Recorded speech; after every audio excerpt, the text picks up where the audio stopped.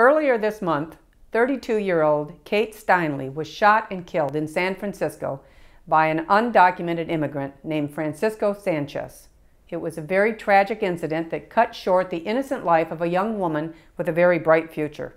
And in the wake of this incident, many are asking why Sanchez, a 7-time felon who's been deported from the United States 5 times since 1995, was even free to roam the streets.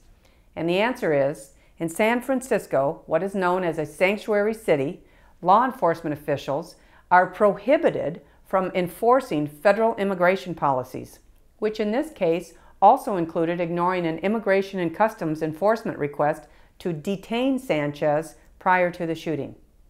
I believe that it is hypocritical of these cities to defy federal immigration laws and then to turn around and ask for federal law enforcement grants, including grants specifically intended to help with efforts to apprehend undocumented criminals like Sanchez. It isn't right, it isn't legal, and it creates potentially dangerous situations for our citizens. And so today, the House passed legislation that blocks states and municipalities that break the law and fail to enforce federal immigration laws from receiving federal grants intended to assist them in these efforts. Certain organizations have identified at least 2 cities in the state of Michigan that have passed resolutions making them sanctuary cities, Detroit and Ann Arbor.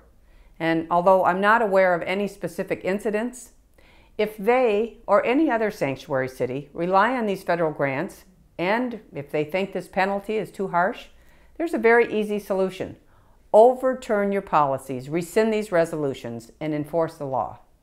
I must note that the federal government does not have clean hands in this matter, as federal agencies are also releasing illegal immigrants under this administration's misguided policies.